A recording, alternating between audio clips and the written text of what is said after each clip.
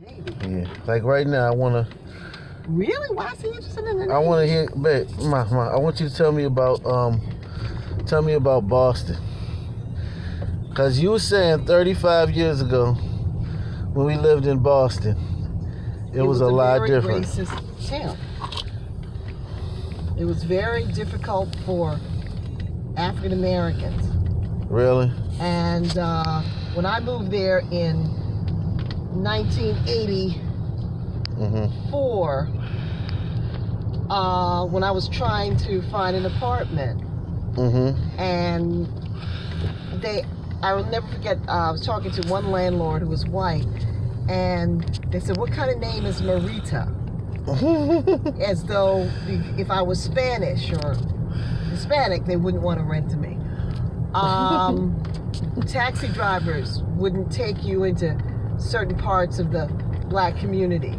If you went to Fenway Park to see a baseball game, white people would throw beer cans at you. There was a part of the city where Irish people lived. It was called South Boston, and this was where a lot of the busing had taken. The busing took place in the late 70s and early 80s, and there was a lot of resistance. And it was routinely known that if you were African American, you could not be caught in Southie, which is what it was called. And there was a very famous, or rather infamous, incident where several young black teenagers were, for some reason, in South Boston. And a group of white teenagers chased them out of the neighborhood, and the boys were crossing the subway tracks, and one of them was hit by a subway train and paralyzed from the neck down. And that incident really galvanized the city and sort of symbolized the racial atmosphere.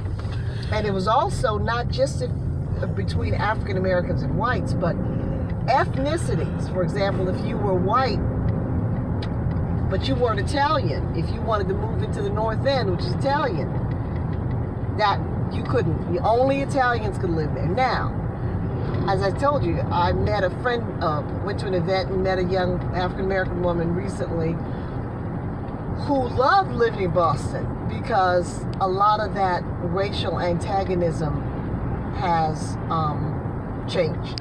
So I was very glad to hear that. But my memories of living in Boston in the 80s are not particularly positive. So what year did you, when you came from Africa, what year was that? 1980. You were born in 80. You were born in 78. You were born in 78. So it would have been 79.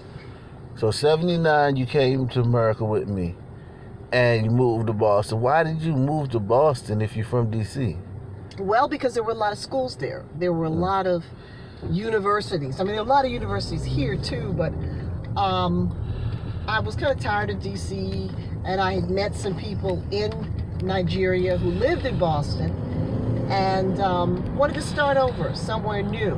And Boston's a big town for education, colleges, and I was a university professor, so I thought I'd start over there. And you thought of Boston, you thought of the Kennedys, you thought of liberalism. Right. You didn't realize that Boston was basically, in those days anyway, a white working class town that was separated into neighborhoods, and that there was a lot of antagonism between blacks and whites. That's not the public image of Boston that people have. But Boston seemed like a very liberal place, democratic haven, because it's like a democratic stronghold. Well, it is. It is, and the two can exist side by side. So they love but Democrats haven't always been like for black people, right? No, the roots of the Democratic Party were in the South, a party that was actually opposed to anything that hinted of black progress. The Republican Party, founded by Abraham Lincoln and several others, was the party that actually was more progressive in terms of African Americans. But the Democratic Party was a party of slavery, and up until the election of Franklin Roosevelt, was identified by black people as a party solidly against our interests. So now you moved to Boston, and where did you work at when you moved to Boston? Well, first I taught at Roxbury Community College, which was a community college in the heart of Roxbury, the black community. And like all black communities, this was a community that was designed as black. That is, when blacks migrated to Boston and they began moving into Dorchester and Roxbury, whites moved out. So Roxbury Community College was a community college that had a lot of African American and immigrant population, and I really enjoyed teaching there. Then I went to Emerson College, which is a private university on the other side of town. Very different in terms of its student population, mostly white. And I taught journalism there. So Boston was in many ways a great place because there's a lot of culture, a lot of educational facilities.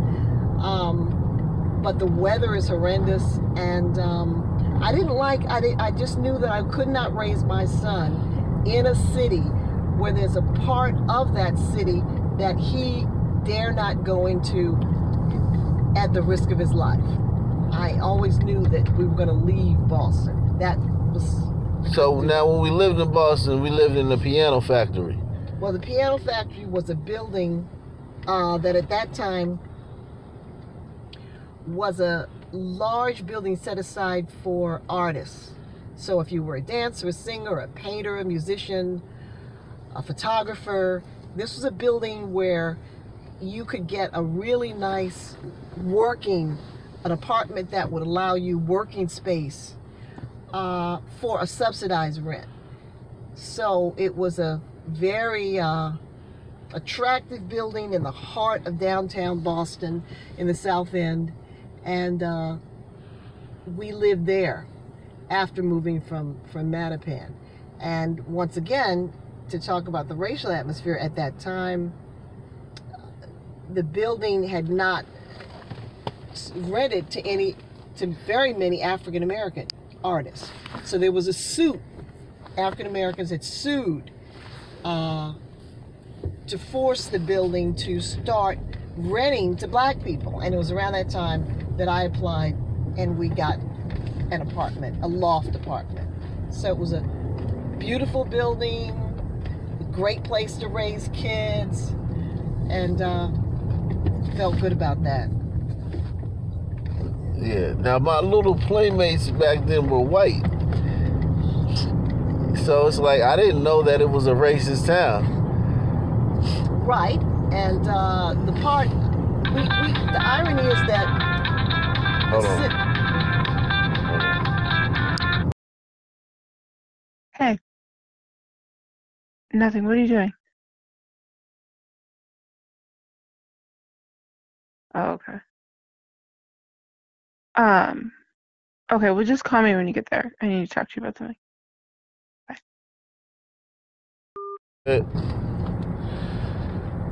Go ahead. What was your question?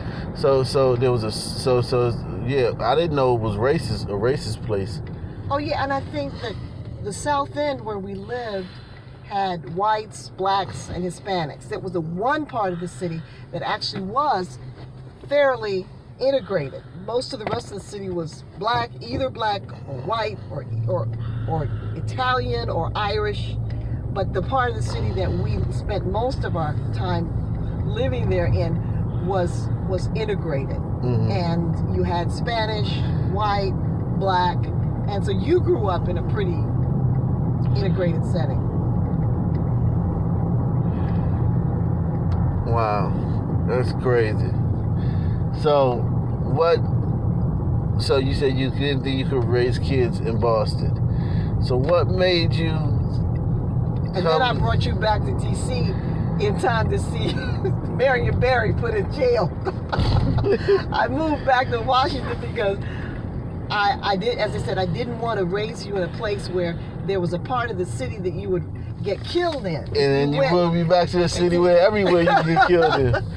That's not true. Brought you back to a city. I thought you would see more black people in positions of power and authority, which you did in D.C. So now, the D.C. that you left, well, how was it different than the D.C. we came back to? Well, Marion And what Barry, year is this? What year is this? Like 80? 79, and we came back in 84. Came back to D.C. in 84. Yeah. So Marion Barry was mayor, and it was a time where there was a sense of black power, black opportunity.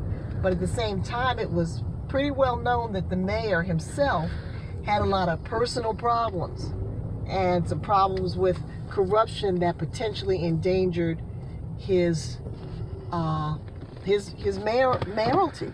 So it was contradiction, like a lot of things are contradiction. On the one hand, bringing you back to D.C., you saw a city that has the highest number of educated black people of any city probably in America, but at the same time has The highest number of crackheads. has a big problem with illiteracy and crime among a lot of black people.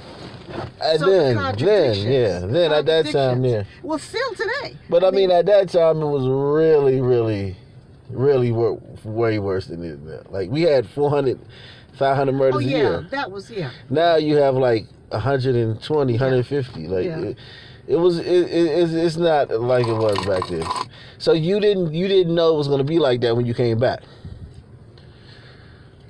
I didn't care. The fact was that I didn't want to live in Boston. I just didn't want to live in Boston. That you would see, even despite those things you're talking about, you would still see more African Americans in positions of power and authority in D.C., and that was important to me. And if you got shot in a neighborhood, it wouldn't be because you were black. It would be because you were being robbed or something like that. But it wouldn't be because specifically you were black. You were targeted because of your race. So. Okay, that's crazy, man. Wow. So yeah, this is episode 1, rapping with my mom. Yeah, guys. Hope y'all guys enjoyed it. I'm gonna see how many views this one get.